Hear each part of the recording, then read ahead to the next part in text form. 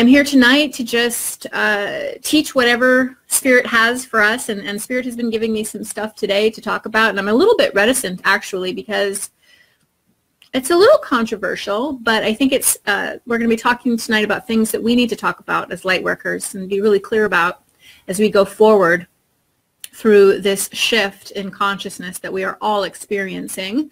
There's a lot of conversation out there, isn't there, about the shift and ascension, and a lot of us really don't even know what that means or if it's real. And you know, I think it's going to show us what it is as it happens, and it is happening. But I just know that as light workers and spiritual journeyers and adventurers, we have to stick together, and we have to be really clear about what our purpose is here on the planet. So I'm going to talk to you a little bit about that tonight and how we need to really approach this world, this 3D reality, which seems fixed, doesn't it? It seems hard to get away from, but really we are in control of this reality, and we can make it whatever it is that we want to make it. And we have to be conscious of this and aware of this, because a lot of us are living unconsciously, and as a result we're living in a crazy world. So Mommy's going to talk about that tonight. Is that okay?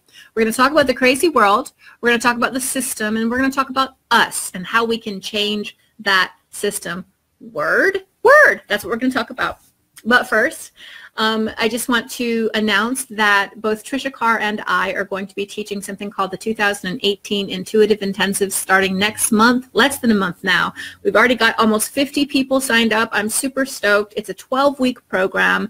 It's going to be rad. You've already heard about it ad infinitum. I'm not going to talk about it for long, but it's really wonderful, and it's going to involve personal coaching, some channeled information, and a lot of knowledge and content. So if you are at that place in your life where you're ready to take your spirituality and really your gifts and your talents, even if you don't think you have them, we all know you have them. You do have them. They're just dormant or they're unrecognized. And if you're ready to experience that awakening, then I encourage you to check out our program, because it's going to be really, I'm so excited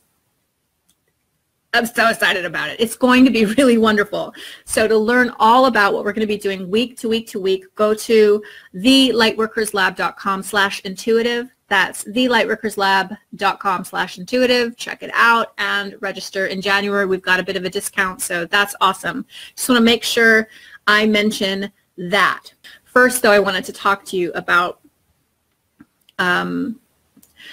our lives and what I'm noticing, what I'm perceiving around me. And you know, I think I'm fortunate a little bit because I live an isolated life. As some of you know, I live on 5 acres in North Texas in the country of Texas.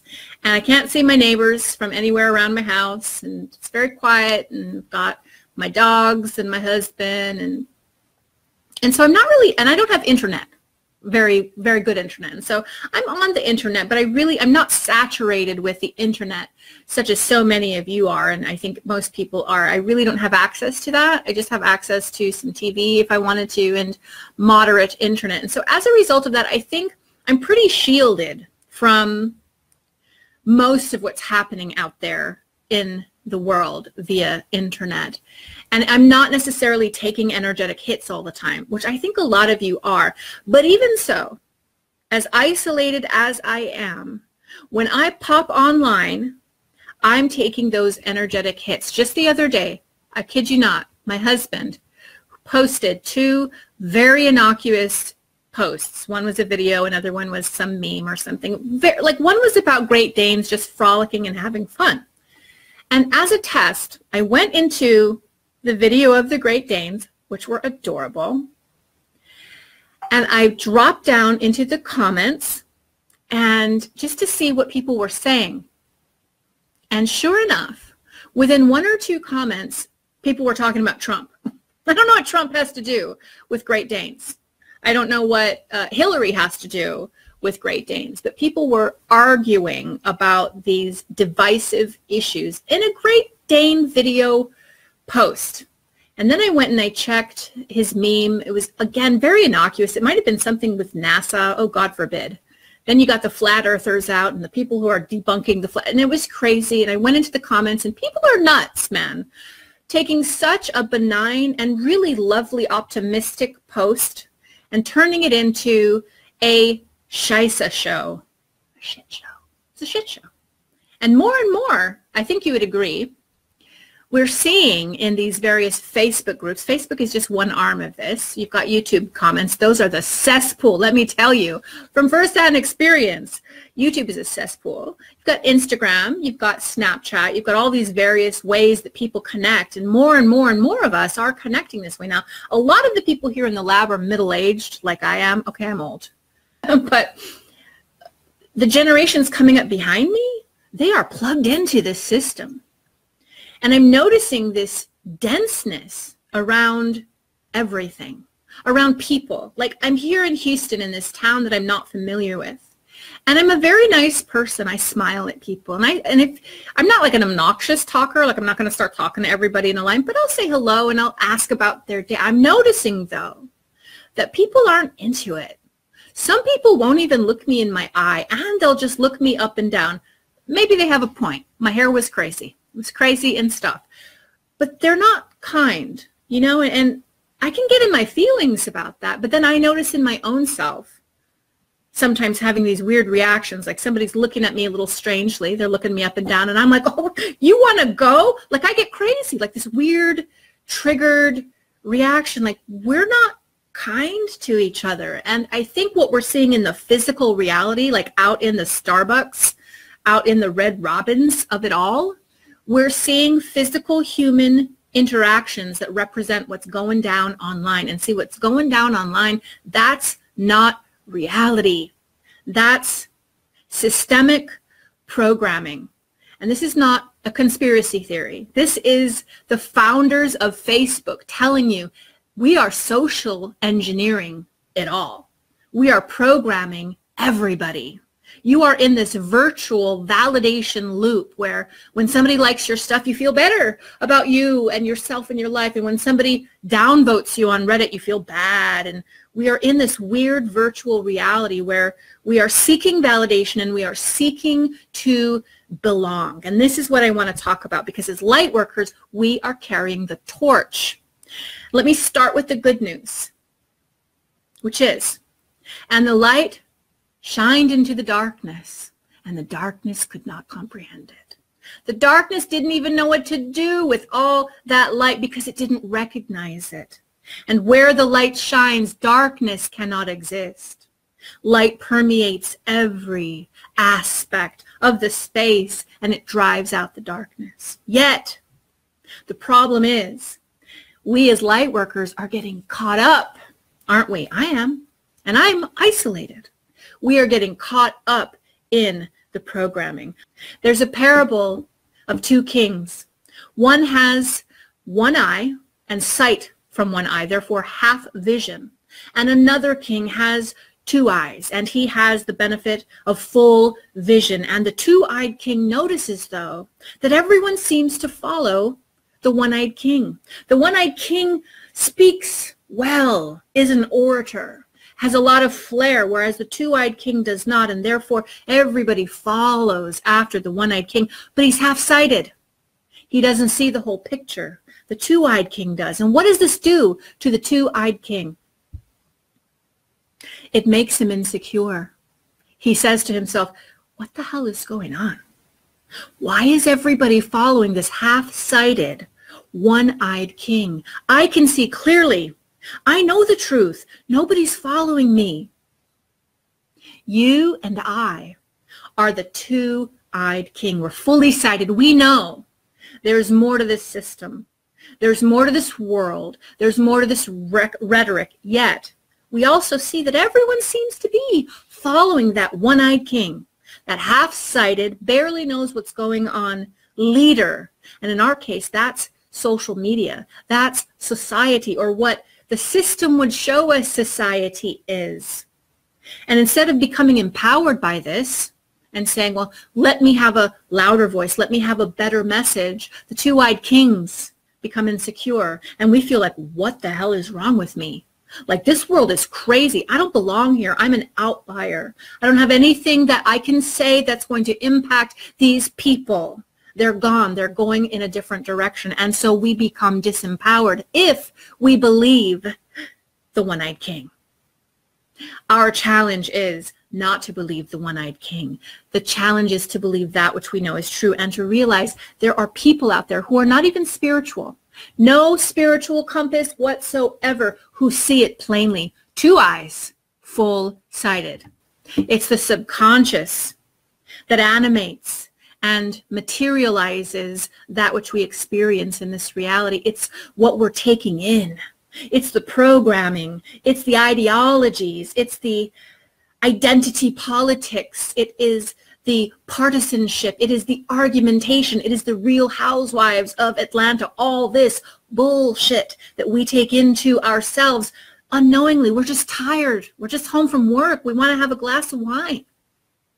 But we're allowing all of this to seep into the subconscious. That's why we're seeing all of this happen in our world. That's why there's a denseness, a stickiness, an ickiness to the world right now, because too many unconscious people, including light workers, spiritual people, are allowing themselves to be programmed by the hackers. This guy who is a former Facebook founder, well, he's the founder, and he's not with Facebook anymore. He said, this is what a hacker would do.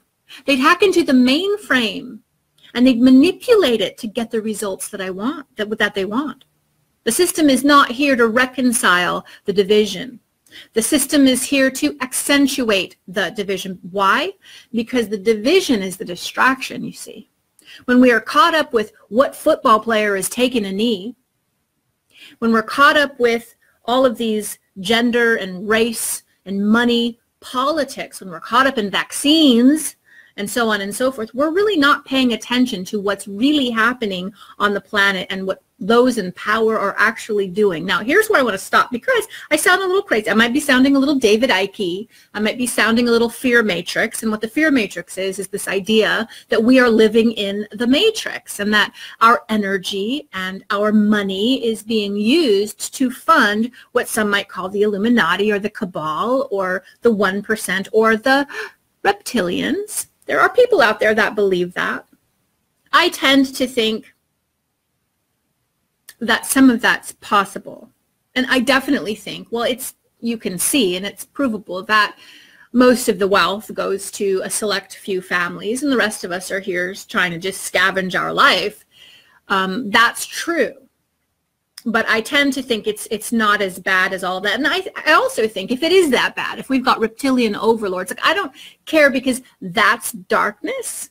That's lower vibration, and the only thing that would ever defeat anything like that anyway would be love, and it would be light. And so my point of interest is always with the love, and always with the light, and always with being that, because that's what dismantles any organization or system that may exist. And that's where we are. I believe we are. We are at the point where we are going to start seeing some of these systems begin to dismantle and to topple. We're already seeing it in Hollyweird. We're already seeing this with power roles, especially male, female. And it's not always male, female, though. It's the power position and how the power position tends to abuse that which doesn't have the power. And typically it's women or those who are disadvantaged and how they've been taken advantage. So we're seeing some of that begin to reorganize and begin to dismantle, and good. It's time for that to happen. We're also seeing a drastic overreaction with people sort of bandwagoning on, getting real mad, getting real upset, posting a lot about it, about Harvey Weinstein and everybody, in an energy that is not helpful. Martin Luther King said, hate cannot heal hate. It cannot cure hate. It cannot drive out hate. Only love can do that. And yet too many of us are participating in the divisiveness. We're getting caught up in the sides of it all. Trump, Hillary, Bernie, white, black, Asian, socioeconomic, money, no money, and so on. And we're getting all caught up in the system. We have to understand that our power exists outside of the system. Our power as divine beings has nothing to do with systems. We came here not to change the game. We came here to run the game, and it's in our power to do that. Human consciousness is connected. I am connected to you, whether you're black, whether you're Asian, whether you're Native American, it doesn't matter. And you are connected to me. Whether you want to be or not, we are connected. The only thing that can dismantle the system is us. And the only way we can dismantle this system is by unplugging from it. And of course, I'm of two minds here because I'm talking to you on Facebook. Our group exists on Facebook. We don't have the infrastructure at this time to exist anywhere else that, you know, would be safe or would be as advanced technologically as Facebook. And so render unto Caesar what is Caesar's. But do you spend all day on, is the first thing you do when you wake up is pick up your phone and read what's going down in the world? Check in with your friends, check in with your email. What's the last thing you do before you go to bed? What are your disciplines about? How plugged into the system truly are you? And it's not just the internet, it's the television. Again, the Real Housewives, the reality shows. It's not reality, people. People don't conduct themselves like that in actual reality. Well, we never used to. But now we see it on television and we think, oh, it's okay. Well, Kenya on Real Housewives of Atlanta does it, so I can just flip a table or throw a chair at somebody. This is normal. It's not normal. It's not normal. We have to be the way showers. I want to read you something that I think is powerful. But the man wanted to justify himself, so he asked Jesus, and so who's my neighbor then?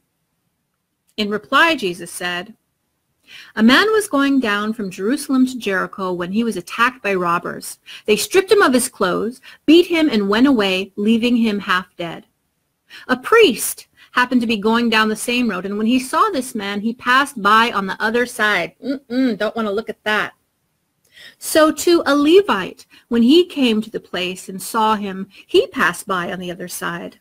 But a Samaritan, as he traveled, came where the man was, and he saw him, and he took pity on him. He went to him. He bandaged his wounds, pouring oil and wine. Then he put the man on his own donkey and brought him to an inn, and he took care of him. The next day he took out 2 denarii and gave them to the innkeeper, and he said, look after this man. He also said, when I return, I'll reimburse you for any extra expense. And Christ asked, which of these 3 do you think was a neighbor to the man who fell into the hands of the robbers? And the expert in the law replied, the one who had mercy on him. And Jesus said, go, do likewise. And what some people don't know is that Samaritans were second-class citizens in Jesus' day. They were those that were shunned. We didn't look on them. We didn't pay attention to them. They didn't have a voice in society, unlike the priests, unlike the Levites. Samaritans were at the bottom of the caste system. And yet it was a Samaritan who stopped and had mercy and took care of his brother. And Christ is saying, that's what you do to inherit the kingdom. It's not just what you do to live a good life or to be a good person. That's what you do if you want to inherit eternal life. Now, I think that makes a lot of sense. Do you?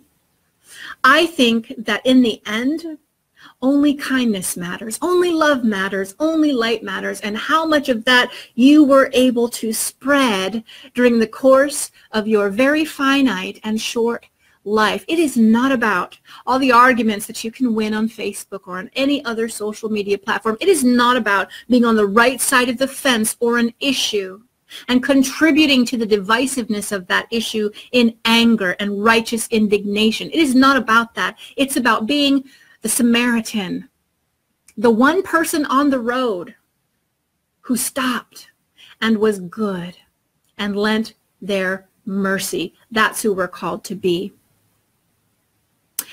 Mother Teresa also said, I was once asked why I don't participate in anti-war demonstrations. I said, I will never do that, but as soon as you have a pro-peace rally, I'll be there.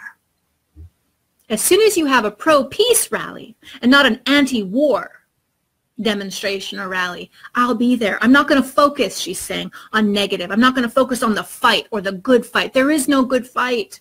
Feel the energy of that. I'm always telling people, check your energy. How's that making you feel being so mad at Donald Trump? How's that making you feel, being so mad at women or men or black people or white people or transgender people or gay people? How's that working for you? How's that lending itself to the quality of your life? Do you think anybody cares that you're right on the internet? Nobody cares that you're right. Nobody's listening. They're just fighting.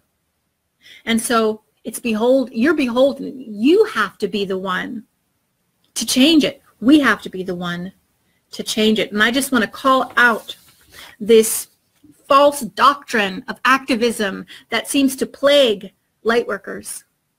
Lots of light workers feel like we have to be activists for something. We got to fight the power. We got to fight against something, as opposed to holding a higher vibration within themselves of joy, mercy, love, and kindness, and then just allowing that to transmit to the planet. Don't you know that's far more powerful than fighting something? I used to ask myself, which is more powerful? Which is more meaningful? Which one contributes more? The yogi who sits on top of a mountain and meditates all day, high vibration, sending out the radio signal of bliss, or Mother Teresa, down in the trenches, feeding the children, helping the poor? Which one, at the end of the day, final tally, open the books, which one scores higher?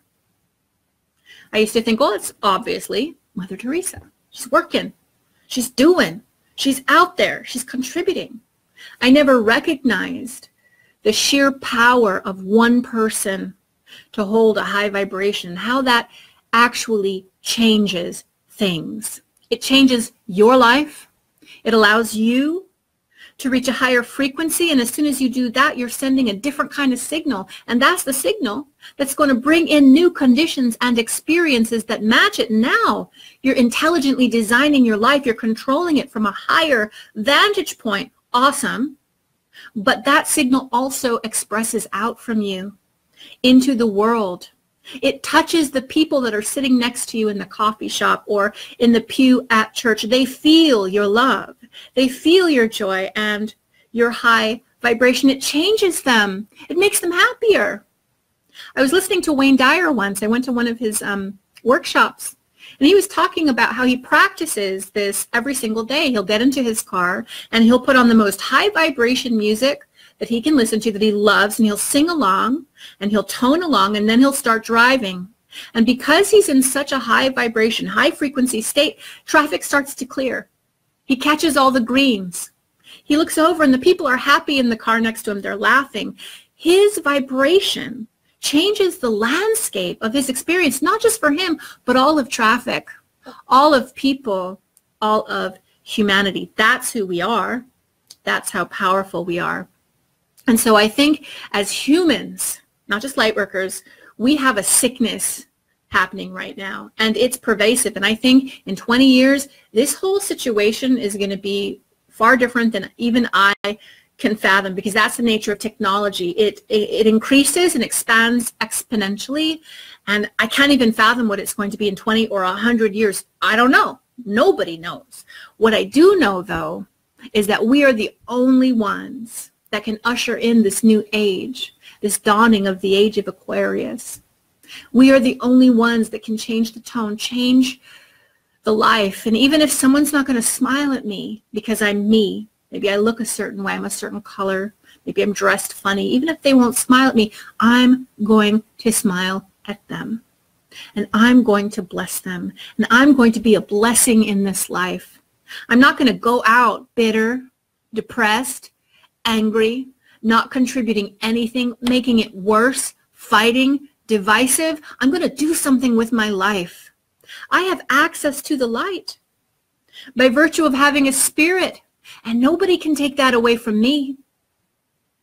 Nobody can sever the connection of the spirit, which is always connected to the source, that which is all that is. I'm always connected to that, and I can either choose to be aligned to that and heal this world, or I can choose to get into the matrix and into the system and be a part of the problem that sorely needs healing. So how many of you out there want to heal it with me? I want to heal it. I mean, this isn't new stuff. Gandhi said, Be the change you seek to see in the world. Like, you do that. Be that. Don't wait for Crystal Ann Compton to be excellent at her light. You be excellent at your light.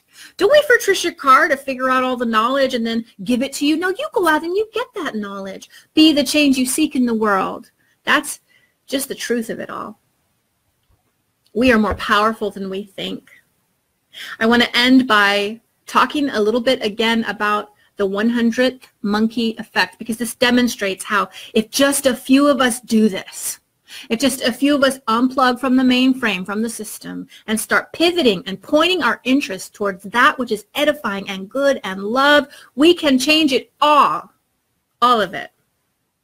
There was a scientific study that took place, I want to say in the 70s, that studied a group, is it a troop? I always get this wrong, a troop of monkeys in Okinawa, on the islands of Okinawa. And the scientists began to observe some interesting behavior. In particular, they were focusing on the monkeys because they had their own systems and their own processes to process food, or their own systems of rearing their children, and so on and so forth. They had all these intricate systems, and this was fascinating to the scientists. What they noticed, though, as they observed their systems, was an interesting effect that we now refer to as the 100th monkey effect. An innovation takes place. Somebody does something different than everybody else is doing it.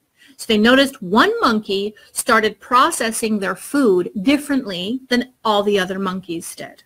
In particular, this was sweet potatoes. And this monkey would take the sweet potatoes into the ocean and it would wash the sweet potato in a certain way, whereas all the other monkeys maybe just dug up those potatoes and started eating them. I don't know. But this one monkey did it differently. And the scientists noticed that the other monkeys in this troop or in this group observed the monkey doing it differently. And they started to do it too. One after one, 10, 20, 30 monkeys started using this innovation because this was an advanced innovation. This was better for the food. It was better for the monkey. And then the scientists noticed that on or around the 100th monkey who followed the innovation, in other words, the 100th monkey who started also washing his or her sweet potato in the ocean, something interesting happened. The monkeys who existed on islands that were not where the monkeys were that they were observing, those monkeys all of a sudden had the same access to that innovation. The monkeys on outer islands began also washing their sweet potatoes. They hadn't observed the one monkey who came up with this innovation. They hadn't observed the 30 monkeys, the 50 monkeys that were all conducting or doing this innovation. Instead, they seemed to just have the knowledge all of a sudden, hey, let's all wash our potatoes. What this implies is that a transmission takes place once enough of us start participating in the innovation. And this transmission is non-local. It doesn't exist inside my brain or my mouth where I have to transmit it to you through speech or showing you. It is non-local. It's energetic. It's transmitted on a different level. Now take it from the monkey and bring it to us. Bring it to human consciousness. Bring it to those of us who are hip to the jive. I'm not plugging into the system. I'm not contributing to anger, partisanship, and divisiveness. I'm pivoting. I'm hanging out in the light. I'm hanging out in the love. What happens when 100 of us manage to do that? This is an advancement. It is. It's a spiritual technology of high vibration. When 100 of us begin to do this, it's on or about, okay? But when a group of us begin to do this collectively, it transmits to the rest of humanity. Again, non-local. It's not just about outer islands and monkeys. It's about crystals in Texas, and you're in the Czech Republic. It's still transmitting. It's non-local. We're connected energetically because we're the divine beings. We're part of a collective that is higher than this dimensional reality. This transmission is received by the person in the Czech Republic, and now this person has access to this technology. Now this person sees maybe a moment of clarity. Wow, I can pivot. I can unplug. I can hang out in the light and in the love, and I can change my vibration. I can change my frequency. Now, does that mean this particular monkey in the Czech Republic starts washing her sweet potato? Not necessarily, but she has access to it. And the more of us that participate in the spiritual innovation, this is where we're headed. That's what shift is. Shift is huge spiritual innovation. It's transition into a new frequency, into a new reality. The more of us that participate with this and pivot and hang out in the love, the more it is made available to the rest of humanity, to the world, to Gaia. Gaia that needs it the most. She receives from our consciousness. That's why we have to be accountable. It's not just us. If we do this together, we have, well, the Bible says, doesn't it? Where two or more are gathered, there he is, right in the midst of them. Now, listen, I'm not a fundamentalist Christian. I'm not at all. I am an esoteric kind of a Christian, but I'm all over the map. I don't advocate for any organized religion, but there are eternal words in every sacred text. Where two or more little monkeys are gathered, there God is in the midst of them. Something's happening there. There's an activation that takes place. And if we do this with intention and conscious of our contribution or our contamination, this is how we shift. This is how we truly change the world. Can you smell what the rock is cooking? I hope so. Hey everybody, I just wanted to end by inviting you to my free online spiritual community called the Lightworkers Lab. If you're interested in finding your spiritual tribe, go to thelightworkerslab.com. Check us out, learn what we're about, and learn how you can join. Or just go to Facebook and search the Lightworkers Lab and ask to join. I also wanted to mention that every couple of months I offer an in-depth or a comprehensive spiritual or metaphysical class. And if you're interested in taking your spirituality and your connection to a whole new level, go to crystallancompton.com/spiritual-classes. Check out what's coming up and join if you are so inclined. And to everybody, I just want to say that I hope you're having a beautiful day wherever you are on the planet today. God bless.